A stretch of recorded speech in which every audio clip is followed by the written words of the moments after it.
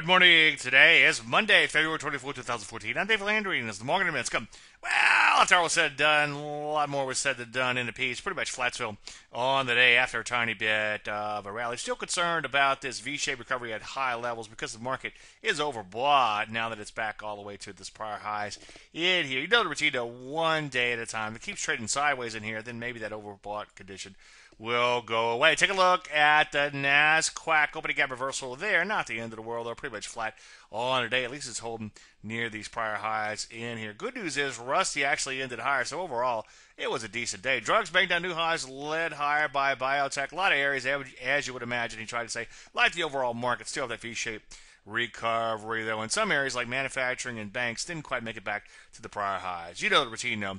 One day at a time. For now, just take things on a setup by setup basis. Make sure you really like something before buying into this overbought environment. Any questions? As usual, Dave at DaveLandry.com. I'm Dave Landry, and you started Market in a Minute.